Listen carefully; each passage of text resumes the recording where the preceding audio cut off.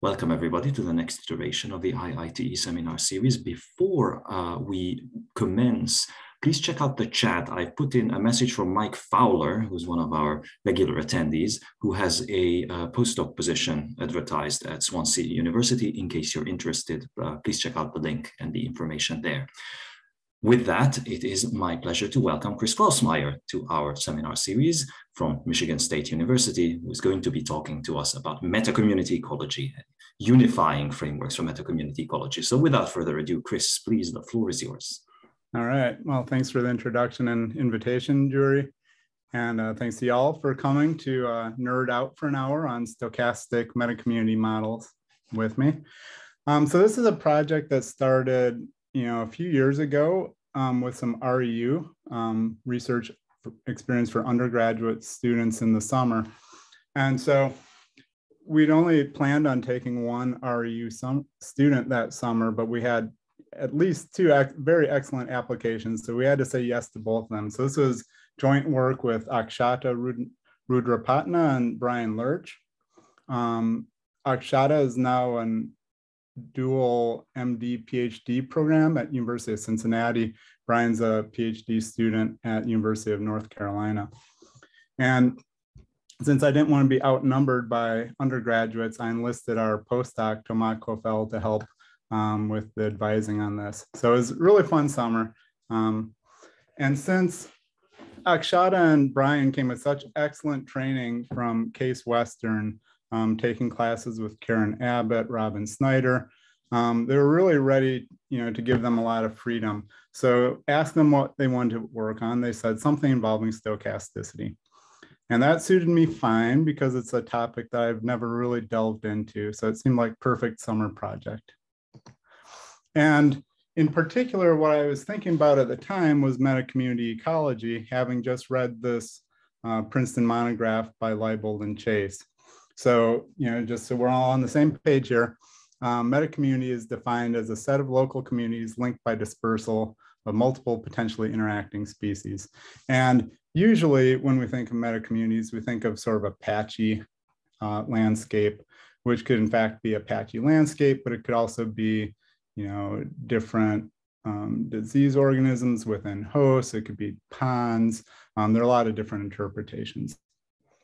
And one of the organizing themes in metacommunity ecology has been this iconic figure, which tried to lay out and organize existing metacommunity theory along two dimensions, one of dispersal and one of patch heterogeneity. And this was Metacommunity Ecology 1.0, sensu Matthew Leibold. And one of the themes in the book then is there some way to unite these into a single uber meta community model? Is it possible? And so, because they're all in their own different mathematical frameworks and they don't talk to each other. So when I read the book, my intuitive feeling was, no, it's just too complicated, can't be done. Why was I pessimistic? Because we have to deal with multiple species to make it a community, multiple patches to make it a meta community, multiple patch types to account for species sorting. And then to me, the real deal killer is this last one, demographic stochasticity, which is required to encompass neutral theory. So the plan though, after this summer is maybe. So the theme of this talk is going to be getting to yes. And so we'll start out with a one species pedagogical example on how to incorporate demographic stochasticity in models. And then we'll move on to a two species Locke-Volterra competition model, which will be the main focus. And we'll have two versions of it, one in an open system, which is a bit of a warm up. And then the second one will be the closed system, which is a true meta community. So the pedagogical example I throw in here to make sure we're all thinking about this in the same way. Also, it's something that I was vaguely aware of, but hadn't worked on before. So it's maybe not as universally well known as it should be. And so we're going to focus on one species in one patch, but subject to this demographic stochasticity. And there's going to be the stochastic analog of logistic growth, which we're all familiar with. So the way we're going to model the demographic stochasticity here is by treating this as a continuous time Markov process, which defines, well, first of all, the state of the system is this non-negative integer lattice. So we have we're taking into account the discrete nature of populations. And the model is then defined by random transitions between these different states. And here we've got two processes, a birth process and a death process, which happen at particular rates. And so what it means to happen at a rate is that in every small little chunk of time dt, the probability of that event happening is the rate times dt. And so you can see that, there's basically going to be some sort of random walk of sorts along the non-negative integer lattice here. So this is how we define the model. How can we analyze it? Well, the first thing we can do is we can simulate it. There's a nice algorithm for that called the Gillespie algorithm, which pretty efficient and gives you a trajectory that looks like this. So we see we grow up around the carrying capacity and then fluctuate around there. And if we want to boil this down a little bit, we can wait for it to settle onto its long-term attractor and then make a histogram of the population size, like so. So this is nice, but this is basically why I don't want to deal with demographic stochasticity, because the results are super ugly like this, right? You got this line going up and down. This histogram looks all kind of weird. So if we wanted to make a better picture, we'd have to run it longer. Who wants to do that? So the thing that you can do, though, is use what's called a master equation approach. And here, what we're going to do is we're going to look at the dynamics of probability mass. So what's the dynamics of the probability that the system is in a certain state? For example, what's that it has one individual. And so all these transitions from this graph down here correspond to changes in this probability mass over time. So this is elegant. We've got it back into differential equations, which is good.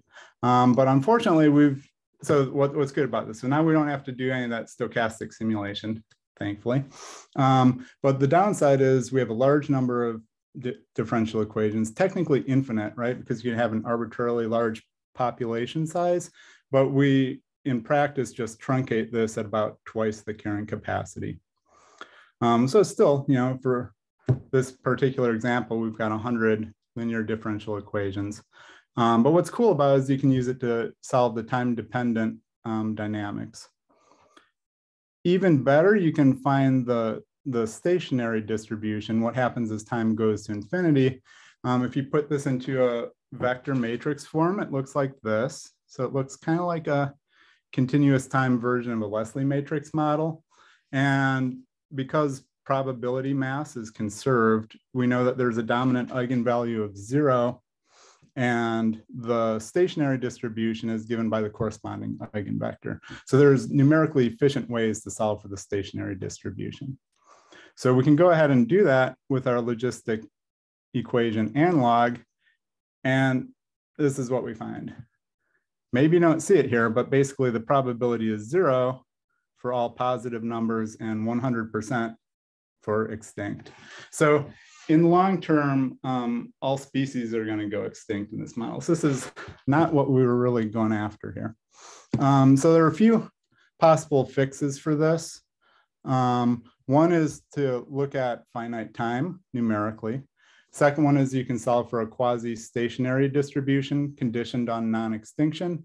But given the direction that we want to go with this, which is the metacommunity direction, we took the third option, which is to add immigration. Okay, and if you always have the possibility of getting recolonized from beyond, then you can get a proper stationary distribution, which looks like this. Okay, and so this was, I've read about this before, but not carefully. And it turns out this is not new results. Okay, it goes back at least to Kendall 48 and Feller 1939, and both of which are actually really nice papers to look at. So this general framework and some of these results are known for single species with immigration. But now we want to move this up to our two species Locke-Volterra competition. And the deterministic analog is above and the different possible events are shown below. Notice here the way we've got the immigration formulated is it's more of a migration. It's exchange with the regional pool. And so key parameter here, few of them, little m, that's the migration rate between this focal patch we're looking at and the rest of the universe. And NR is the abundance of a particular species out there in the region, okay? And so this is what we're doing. And again, we can formulate these mastery equations. Gets a little bit, the counting becomes a little bit picky because we've now got this two-dimensional state space and a lot more possible transitions. I forgot to mention, we also have this bottom transition here, which is a disturbance, which just wipes out everyone in the patch at rate big E. We won't use this a lot, but we'll come back to it at the end. Okay, and then you can translate this into, again, a large set of linear differential equations. Technically infinite in 2 dimensions, but again, we truncate at twice the carrying capacity. So if we pick a carrying capacity of 50, in each dimension, we've got up to 100 individuals. So basically about 10,000 differential equations.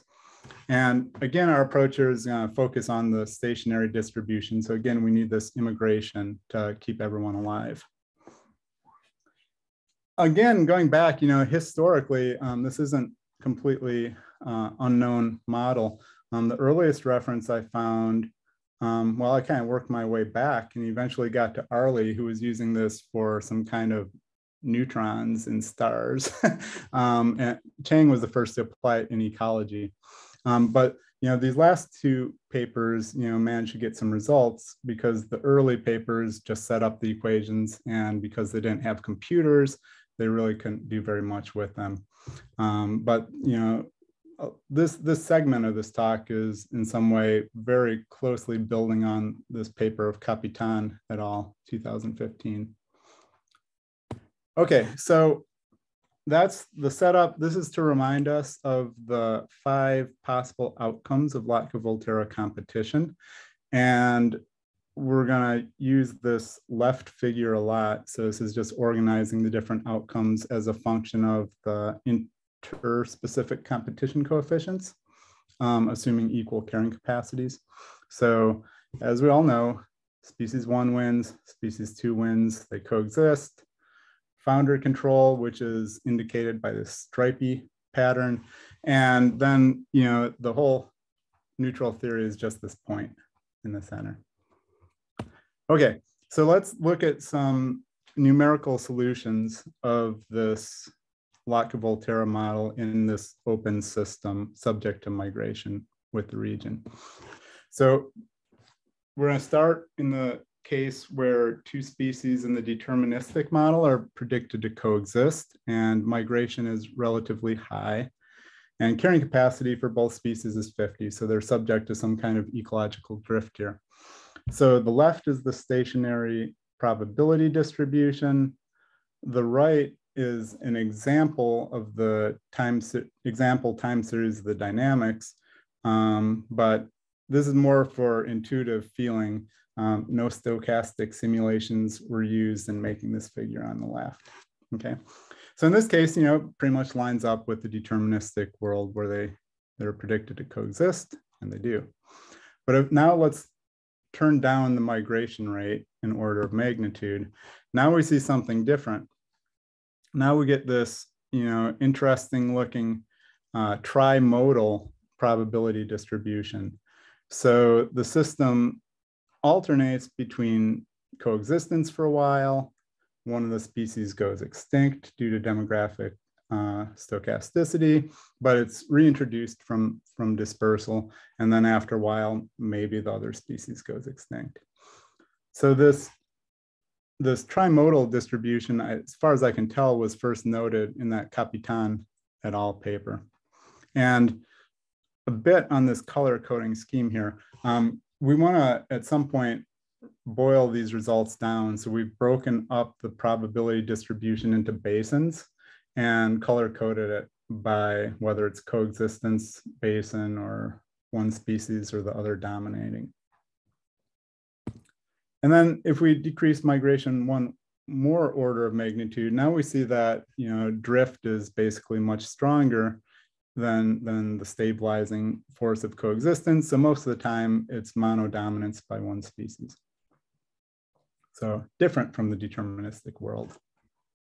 All right, next let's look at the case where species coexist in the deterministic world. And now we're gonna go back, we're gonna crank up dispersal starting from low. So in this case, the red species is the better competitor. The blue one makes a few tries, but never really gets very far. If we increase dispersal in order of magnitude, then you see the blue one coming in and out irregularly.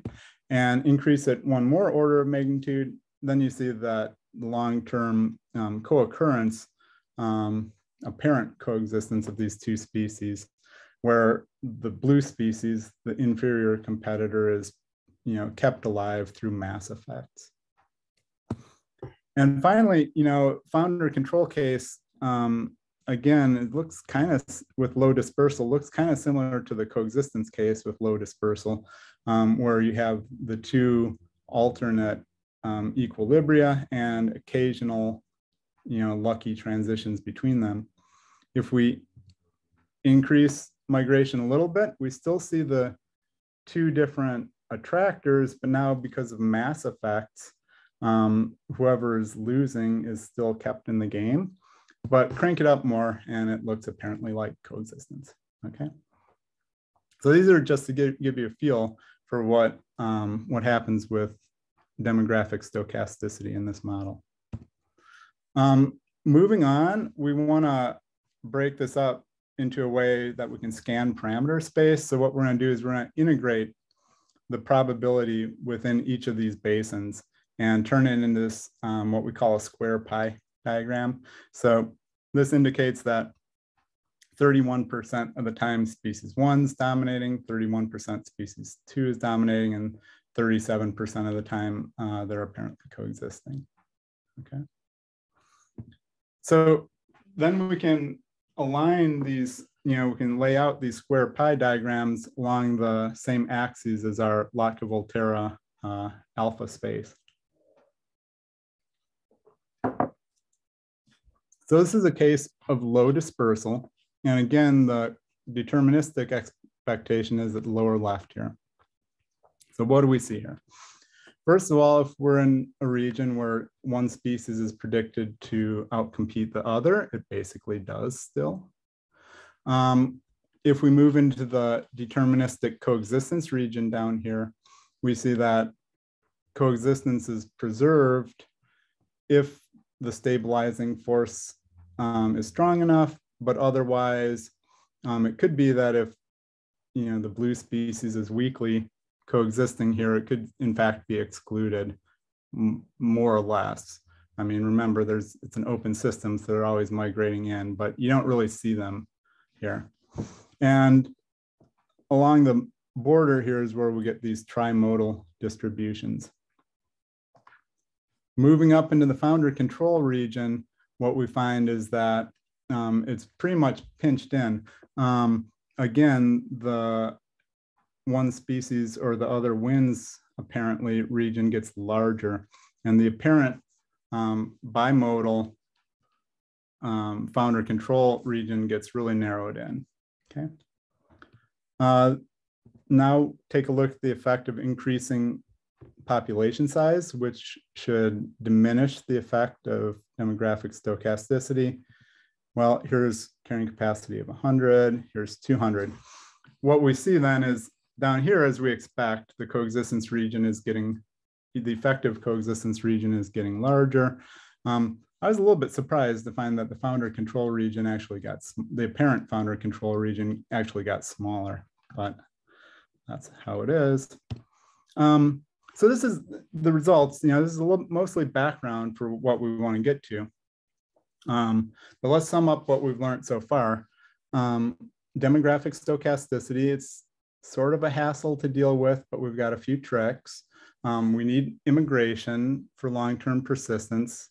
Outcomes are a little bit fuzzy, like we don't have a clear what's coexistence, what isn't.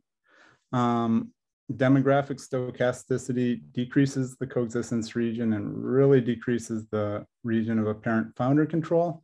And I didn't mention this, but that one point of neutrality, alphas equal 1, there's really nothing special about it anymore. It's just a point in this space.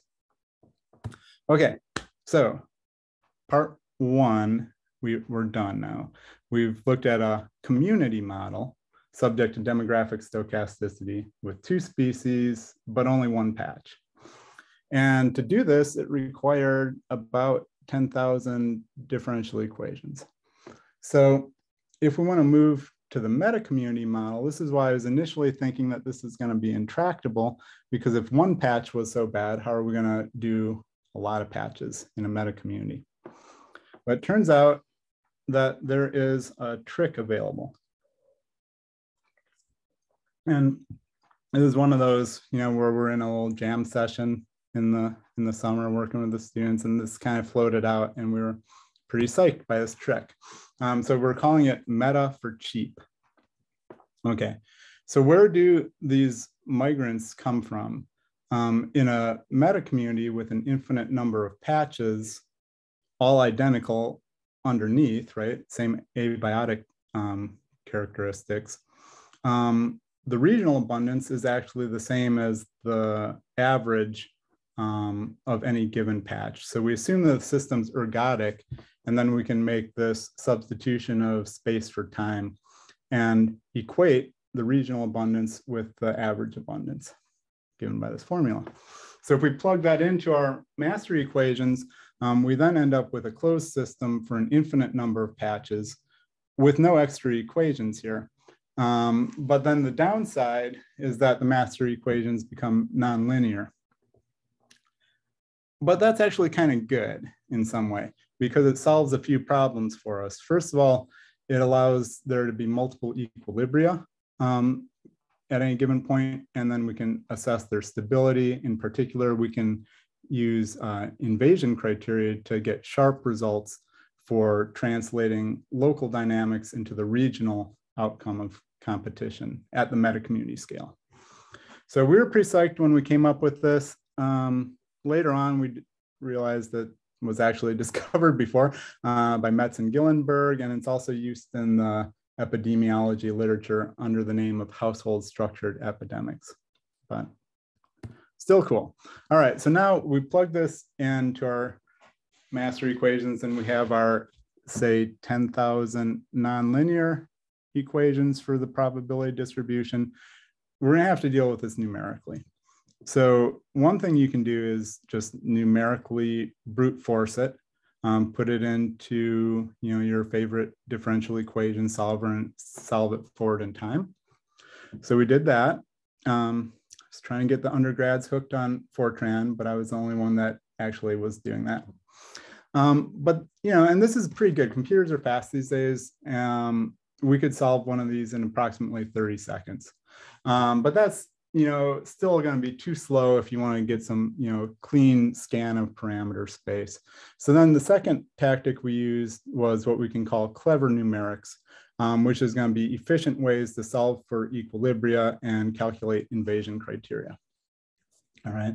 So the brute force way to solve for equilibria would be you have these 10,000 coupled ODEs, and you're trying to find an equilibrium of it. So you can set them equal to 0 and apply Newton's method to find an equilibrium numerically.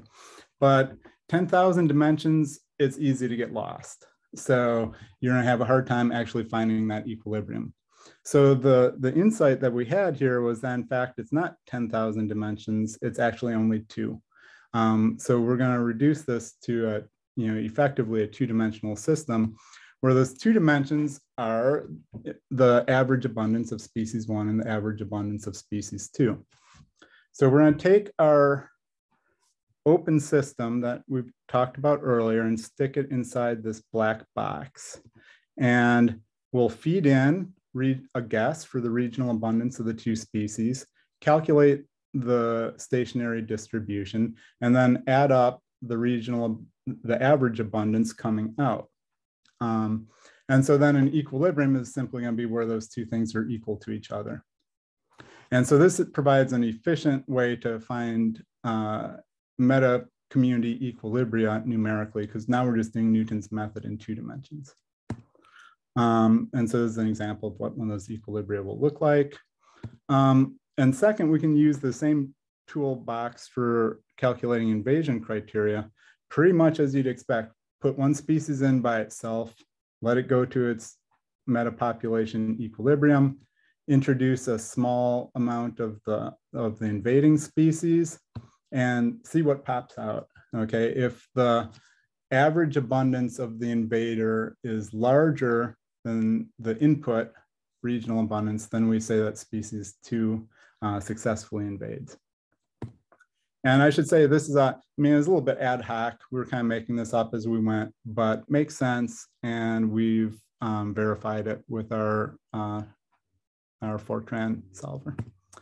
Okay, now after this long preamble, let's see some results. So here, the main parameter of interest will be the Lotka-Volterra competition coefficients here. And what we're going to do from panel to panel is restrict the migration. There's going to be some kind of dispersal limitation as we move from the upper left to the lower right. And the color scheme is as before. And the dashed lines here are the deterministic expectation. So you can see when dispersal is high, it basically behaves identical to the deterministic model. But as we restrict dispersal, pretty much similar to what we saw with the open system, the coexistence region gets smaller, the founder control region really gets smaller, and by process of elimination, the competitive exclusion regions get larger. Until at this point, you really don't see the founder control region anymore. So what else about this? Well, one other interesting thing to note, this is reassuring, is that these borders are sharp now, right? They're not fuzzy, they're actually based on invasion criteria. And what we see from them is that they go through this neutral point perfectly. So that also gives us some better belief that we're getting this right here. The effective carrying capacity, similar to the open system, increasing the carrying capacity extends the proper coexistence region, but it really doesn't do a lot to the apparent, to the actual, it's not apparent, to the actual founder control region. All right, so now another slice through our parameter space. We want to look at the effect of the dispersal rate of the two different species. And so here we'll vary their dispersal rates, and each panel corresponds to a different Lotka-Volterra outcome based on these symmetric competition coefficients. So if we start here, lower left, this is the case of local neutrality. Under local neutrality, there's no regional coexistence except for along this neutral line where the two dispersal rates are equal. Otherwise, whichever species disperses better outcompetes the other one regionally. So neutral coexistence requires not just local neutrality, but also regional neutrality. If we move to the right here, now we're moving into the region of stable coexistence. We can see that, in fact, as long as a species is not severely dispersal limited, local coexistence will translate into regional coexistence. And then the upper rows, where it gets a little bit perhaps counterintuitive, this is the case where the local dynamics are founder control. And we see that there are indeed regions where one or the other species wins at the regional scale, but also regional founder control can emerge. And so we'll look at some examples of these trying to figure out what's going on with this. So imagine if we take a slice along the or horizontal direction here, as we increase species one's dispersal rate, we go from founder control to species one wins, but then back to founder control. So we'll try and figure that out later. But first, let's look at the invasion dynamics. So here's a case of local coexistence, and here's the parameter values, so that species one should outcompete species two at the regional scale. So now I'll show a little movie that we made from Fortran. That's on the left. So this is the regional abundance during invasion, and the right is a cartoon from the stochastic simulation, but we didn't actually simulate 96 different wells together. We just forced it with the numerical solution. Okay, and then the lower left is the probability distribution, which will now change over time. So you see, we're starting out here with a whole landscape of red patches, but we have one patch which we give to the blue species, and watch how it invades. So very quickly, it spreads out everywhere, and then it takes over each patch, and eventually it outcompetes the red species from the landscape. Okay, so one thing to note is during this process, this probability distribution kind of oozed through the middle of the state space there. So in the middle, there are patches where there's apparent coexistence. Okay. Now we'll look at something similar, but with lower dispersal rates for the two. Same setup otherwise. Now, because of the lower dispersal rate, we see that we're getting into more of a patch dynamics kind of setting where patches are more or less dominated by one species at a time. Okay, what's happening in the founder control region? So again, the blue species is predicted to win at the meta-community scale due to its larger dispersal rate. Okay, so we'll start with one patch given to this blue species and see what happens. So we have this mosaic of patches where most of the time it's dominated by one species or the other, but because of the slight asymmetry in the dispersal rates, the blue species eventually wins at the landscape level. Finally, let's get close to the border of where we're going from the blue species winning at the meta community to regional founder control.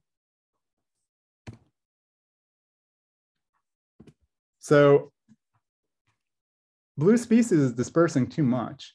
It's sending migrants into red patches, but because it's local founder control, most of the time they get repulsed. But occasionally the blue species gets lucky and turns over one of these patches. But then there's this positive feedback where the process accelerates, and once blue starts to take over, then it ends very quickly. Yeah, I can skip this. This is the same thing, but where we add this patch extinction as a separate process. Finally, the last paradigm we want to look at is this competition colonization trade-off. So again, here we have to add this patch extinction, which happens at, on average every 100 time steps. And we have this set up now as a function of the two dispersal rates. The blue species is hard-coded as the superior competitor. So in this bottom right region, there's no trade-off at all. Actually, species one's just better. In this region, there's a competition colonization trade-off, but the competitor still wins regionally. But if we move to left and make the good competitor a poorer and poorer disperser, then we get this coexistence region. And finally, where the good colonizer, the large disperser wins, and this unexpected little region of founder control up here. So let's look at a few of these to get some intuition. So this is a case in the coexistence region. This is the corresponding stationary probability distribution. So you can see that indeed most patches are dominated by either the blue or the red species. And then there's a spike here at 0, which are patches that were just recently wiped out and have not been recolonized. Well, let's look at the dynamics of that to see if it goes with how we think the competition colonization trade-off works. Yeah, basically. If you focus on one patch, you can see that, when it's freshly disturbed, the red species usually gets in there first, but then when the blue one shows up, it'll locally outcompete the red, but then, at some point it'll get disturbed again. One slightly weirder one than expect, if we move up a little bit higher, make the good colonizer even better disperser. Again, they coexist, but now we have two different kinds of patches dominated by the good colonizer, or apparently some kind of coexistence of the good competitor and the good colonizer locally. So let's see how that looks. Basically, the red species, the good colonizer, is so good at getting around, it'll certainly take over a freshly disturbed patch, but even when it gets kicked out by the blue species in a patch, it still maintains some abundance through mass effects. So this is kind of a hybrid of the competition colonization dynamics along with mass effects. All right, so conclusions, this part of the talk. Large migration, as we expect, basically matches the well-mixed ordinary differential equation case. When dispersal is limited, small m, it makes coexistence hard and really reduces the size of the boundary control region. As we expect, larger population sizes reduce the effective demographic stochasticity. Local neutrality, if you want regional neutrality, then basically all parameters need to be equal, including the dispersal rates. Local coexistence often translates into regional coexistence unless one of the species happens to be like very poor disperser. And under founder control locally, we get this kind of mosaic, and then we have this slower dynamic of competition between patches. And in this case, it seems that an intermediate migration rate is best, so that you can take over new patches, but you're not, breaking up your squad and dispersing them too much. So then to end with the prospects, in the end, is the Uber meta community model possible? And now we're thinking maybe, okay? So we've handled demographic stochasticity, we've got an infinite number of patches and 2 species, but it's still in a homogeneous environment underneath. So the next thing to do is add these 2 different patch types. Other things we might want to do with this framework, and is probably Metz and Gillenberg already did this, but use this to model the evolution of dispersal, apply this to other types of interspecific interactions, extend this to more competitors, maybe, although that's gonna, basically take us from 10,000 equations to 1 million equations. So we might need to wait 20 years for computers to catch up on that if we don't come up with more analytical tricks. And speaking of analytical results, there were none in this talk. So if anyone here has thoughts on how to prove things about such model, that would be really cool. So thanks to you all for listening. Thanks to our funding sources, NSF-RU program, some local KBS funds, Simons Foundation, and my friends on the Mathematica Stack Exchange community who've helped out with numerical code here. And yeah, I'd take questions if there are any. Thank you so much, Chris, for that, speaking for myself, very inspiring talk. As usual, yes, there are questions. Indeed, just raise your hand in the chat and I will call on you. Simon, please go ahead. Hi, Chris. Thanks very much. Stimulating as always. I guess I missed at the beginning. Could you repeat what the assumptions are of the connectivity of the patches, the network of interactions?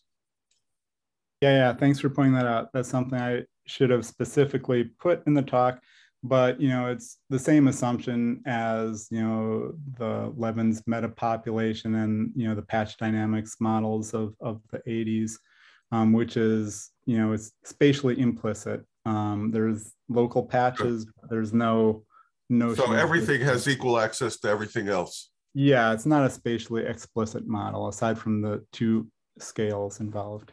Okay, so it might be interesting to put that in particular to look at some non-convex regions.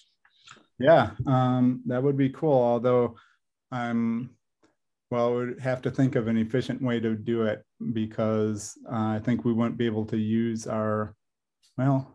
anyway, I don't see the trick right now to make that happen in an efficient way, but maybe there is one. Thank you. Thank you so much. Nadav, please go ahead. Okay, thanks for, can you hear me? Yes. Thanks for the talk. I have 2 points. One of them is just technical comment. What you have is not a system of 10,000 differential equation. You have a 10,000 linear problem of dimension 10,000, because you want everything to be 0. All the equations in the steady state, you must have 0 for the dynamics of P1 dot, P2 dot, and so on. So that you can do it without migration if just you take a look, if you take diagonally the matrix and find not the highest eigenvalue, which is 0 and correspond to the absorbing state, but the one before it, right? The second highest eigenvalue. This one corresponds to the quasi-stationary state. So, I mean, just in case it is more convenient numerically, you can try that. That's yeah. So I think that's true in the open system, where we have migrants just coming from who knows where, the region. But when we get to the closed meta-community, then our equations become nonlinear, because the immigration rate depends on this weighted average of the abundance of all the other ones. Right. And so that's the part that required a little bit of extra thought. But yeah, certainly I'll look into that for the open system. Yeah, and now I have a question about the history-dependent scenarios. So the scenarios in which you start with 2 species where each of them is stable to invasion of the other species, right? Yeah. And then you have demographic stochasticity and migration and so on. So why isn't it the case that the species with a higher migration rate always win? If all other things being equal, like in the Hamilton-May model, I would expect that the species with higher migration rate have higher rate of attempt to colonize the patches of the other species. And since the chance to colonize is fixed per migration attempt, the one that is doing more migration attempts will win. Yeah, certainly that's the least intuitive part of these results. My feeling is that too much migration is bad, because while you're out there migrating to try and take over other patches, you're kind of losing your grip on the patch you came from, right? So if you disperse too much, then you get underneath the threshold, so it's easier for the other species to take it over. But certainly it's definitely true, because we've looked at this, through different means, using the invasion criteria, using direct numerical simulation. So I think that's what it is basically, if you can think of a battle for a given patch, but then you have to think about the optimal strategy for the competitive war across the landscape. And so once you get some territory, you want to kind of hang on to it before you send all your guys out to try and take another patch. Okay, because in the Hamilton-May model, they have introduced cost for migration. So some of the immigrants died in the way to the next patch. And that's how, this is the only reason why they have an optimal migration rate. Otherwise, the one with the maximum migration rate is the one that is going to win. So yeah, I don't really understand what's the difference between that and your model, but okay. Well, so I think a few things. So first of all, when we incorporate, those results were with no external disturbances. So if we add the external disturbances, then certainly you want to disperse at least enough so that you don't go extinct due to that. But also I think it's this accounting for the fact that like, it's not just about, immigrating to a new patch. It's also, that organism came from somewhere else. So you're decreasing them from their source patch. Yeah. Okay. Okay. Thank you so much. Giza, please go ahead. Please, I'm very happy that you are doing this. And it's very interesting. But I was surprised to hear that nothing interesting happens in the neutral point, because I expected something very fancy. And in the very first model of your model, in the very middle, when both of the alphas are exactly 1, there was a small square with red and blue, which means that either one species or the another species exists. Which is, I think it's parameter dependent, because somehow you say that in the neutral point, there is no coexistence, and only, here I cannot show it, but in the very the middle, there is a red and blue small square that, yes, and I would, I wish to see there some pink with coexistence. This is the neutral coexistence, and I guess it depends on the case and the M's that we have some neutral coexistence in the neutral point. Yeah, I mean, I suppose that I think really like when I'm gearing up to teach population community ecology, I introduced this 0 case of Lotka-Volterra as the neutral est theory, because it really has nothing besides community-wide density dependence. There's no migration, there's no anything, there's no drift, and that's where you get this neutral point. But in this case here, I guess I don't have a figure for it. But here, I mean, we have neutral selection locally, but we still have migration from the region, right? And in some sense, if you were to look at that in terms of like the effect of migration on the per capita growth rate of a species, then it would be sort of 1/n. So there's a sort of like positive frequency dependence apparently due to migration. And then, countering the diversifying force of migration, you have the, force of ecological drift, which leads to competitive exclusion. And so that's why in this particular low dispersal case, it just happens to be that, you end up with these 2 types. If I showed you a similar figure to this, but with larger migration rate, then we would have kind of just a purple square at that neutral point, but it would be surrounded by other purple squares, not at the neutral point. So again, there's nothing particularly unique, I think, about the neutral point here. Probably if you increase the K, this is more realistic, because there are people who really think that that there are species pairs which coexist neutrally, and probably because the case in its case is quite high, and then the extinction by diffusion is very slow. Yeah, I mean, that most of the time when I'm thinking of real systems, I'm thinking of phytoplankton which have dense, we calculated for a paper one time the abundance of phytoplankton in a lake, and it's like 10 to the 18th cells. So, that's why I usually don't worry about demographic stochasticity. Okay. Thank you very much. Mike, please go ahead. Hi, Chris. Thanks for that, and thanks to the students who've been working with you on it.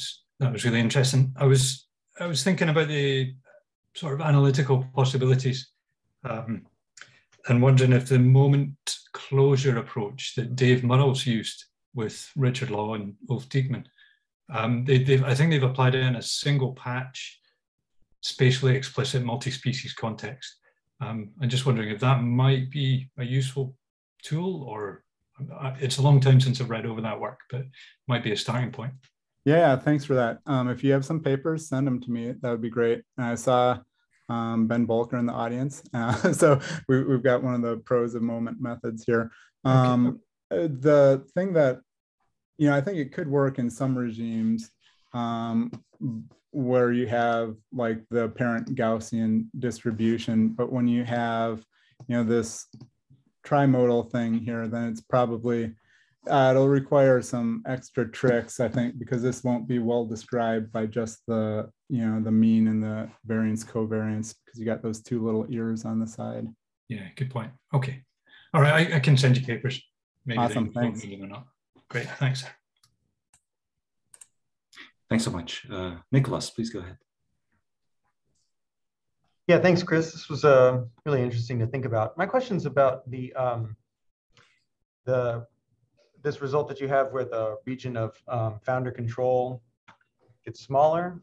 And I'm just wondering, the founder control is well defined in the infinite population size case where you just use invasion rates. How do you define it for your demographic model?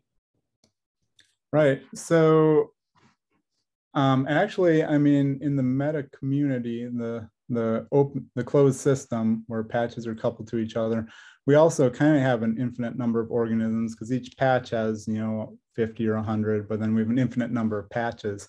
And so that's what lets us use invasion criteria at the regional scale, which integrates the local dynamics along with local demographic stochasticity and dispersal between patches.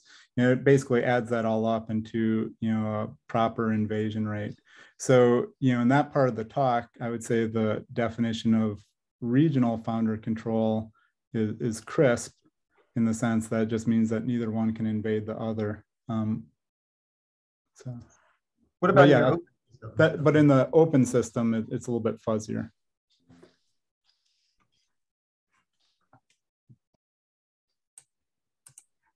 Okay, thanks. Thank you. Mathieu, please go ahead. Yes, and thanks a lot for this very, very nice talk. I wonder, for the closed system you mentioned, when you get to the nonlinear equation, that there is the possibility of having multiple solutions, but it doesn't seem like you actually encounter them, no? Right. Well, so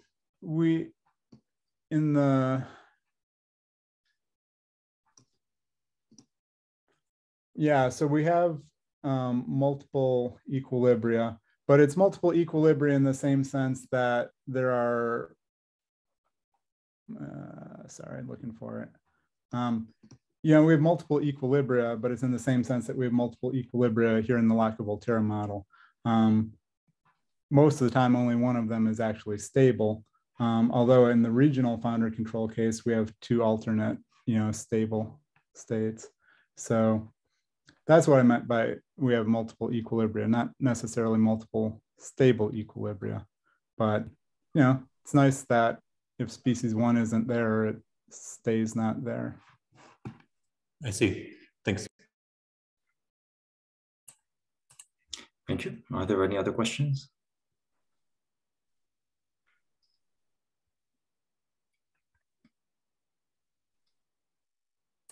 While people are thinking, maybe I have a few questions.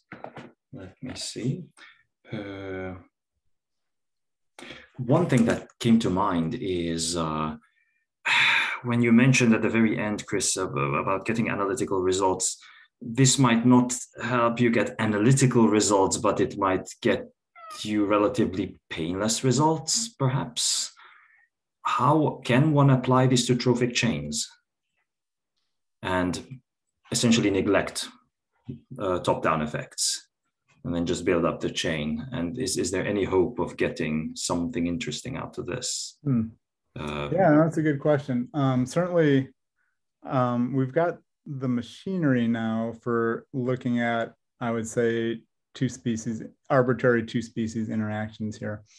And, in terms of relatively painless, fully integrating the time dynamics numerically is about 30 seconds. Finding the stationary distribution in the open system is less than a second. Finding the, two species equilibrium in the closed metacommunity, also less than a second. So it's relatively painless. But yeah, I mean, certainly we could apply it to predator-prey, mutualism dynamics. I think the problem, and this is where someone else is going to have to come up with some good ideas, is extending it to more than two species, right? Because, when we've got two species, the state space is this, two-dimensional lattice. But then if we introduce another species, like times 100, so that's kind of the soft spot here. Actually, that would have been one of my other questions of multiple species. And I think one very good thing that you can do here is the invasion criterion, but that might not work anymore for more species. I know that's a debate as for how good invasion criteria are, but what I mean is in principle. Yeah, I think even the problem would be, once you get two species coexistence and you start to look at the invasion of the third, but solving for the three species equilibrium is going to be tricky, although probably doable if you're willing to wait. I guess are there more? Yeah, okay, no, Nadav, please go ahead. You should ask a question.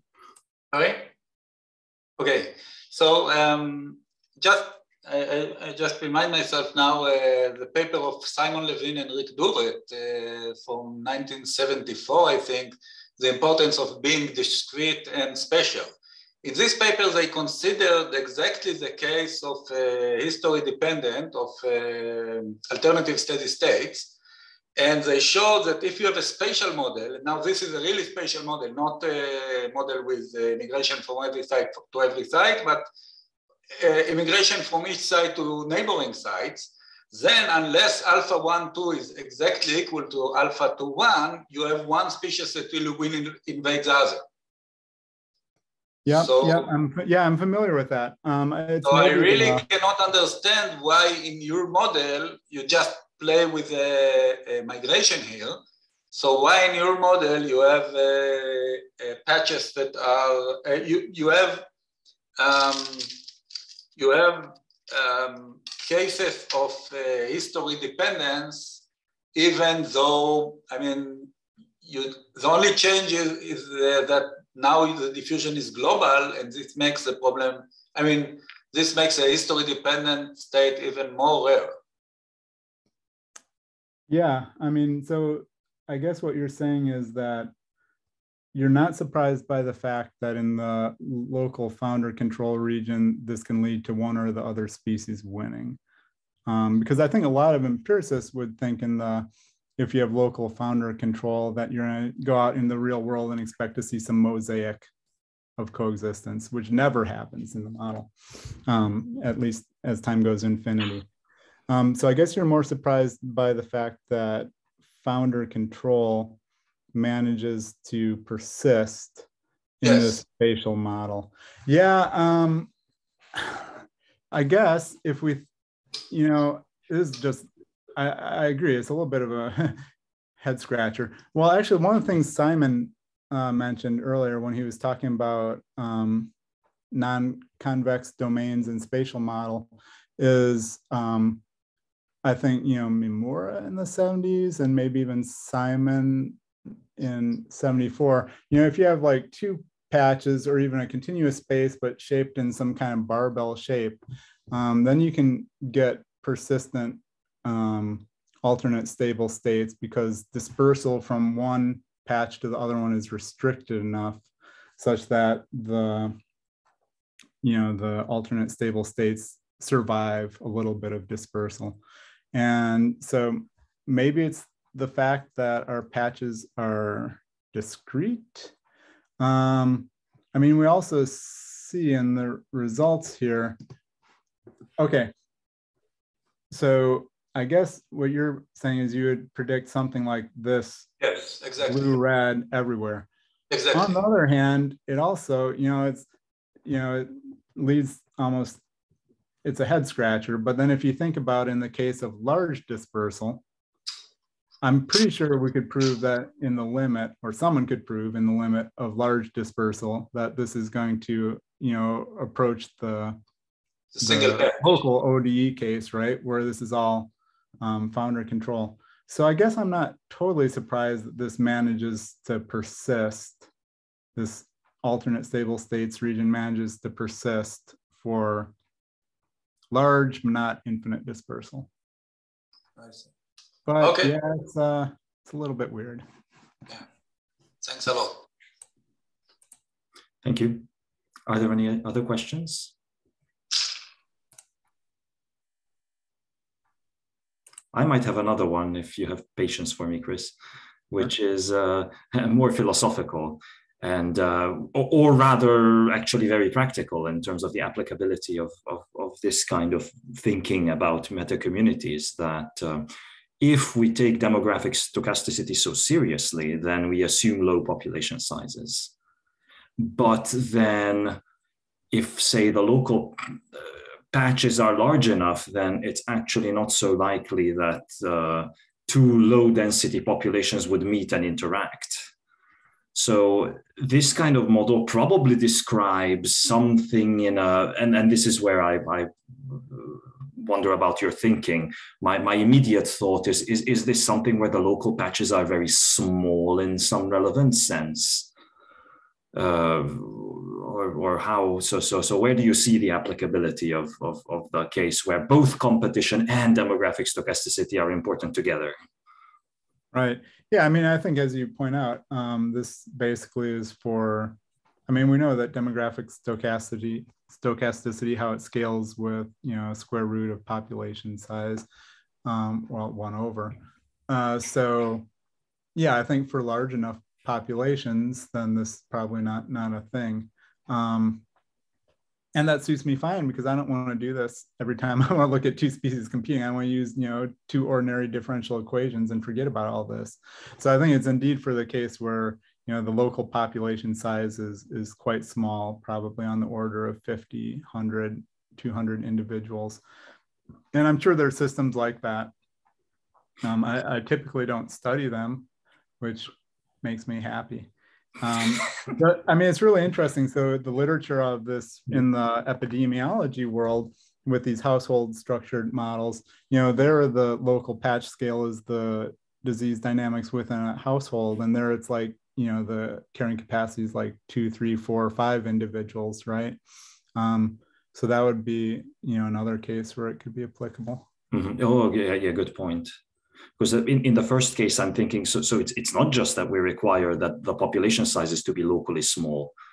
We want them not just to be small, but still to interact with one another. So maybe large predators that can traverse lots of space, and therefore they can be locally rare and yet interact with their prey. Or would that be, I'm just thinking out loud, I haven't thought about this, but probably ponds and Daphnia doesn't work, or well, it works, but why do it when we can, as you say, just write down deterministic differential equations? Yeah, I think it could be more for maybe phytotelemata, like organisms that live in like plant parts could be one. Mm-hmm. But yeah, should probably think of some good examples before we submit this. I'm thinking that this is actually great, but it probably has this kind of applicability where in a way that might be good. I don't know, not that you need any tips from me for how to pitch this, but I'm wondering if one way to motivate why one would need to do this, as opposed to, say, some sort of patch occupancy models, where what we model is the probability of of a given species being present in a given patch. The reason why when we can do that is when the way of taking species interactions into account is limited for some reason. For example, we were thinking about this some time ago in doing a trophic metacommunity model, where we assume that there's no interaction between things on similar levels, so there's no competition, and there's no top-down effects, which is essentially saying that what we assume is that if there's a plant and there's a butterfly, then because these populations are small, the butterfly cannot possibly cause enough appreciable damage to the plant population at any patch. But the lack of the plants means that the butterfly can definitely not be there. But in your case, as you say, we need a system where there is heavy species interaction despite the low population sizes. Yeah, small but dense. Yes, yeah, exactly. Yep. Are there any other questions?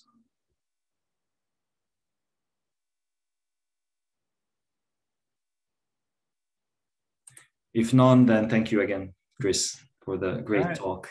Yeah, thanks again for the invitation. Absolutely. And thank you all for coming. We're going to continue in 2 weeks, so see you then for the next iteration of the seminar. So thank you all, and have a good rest of your day. Bye, everyone.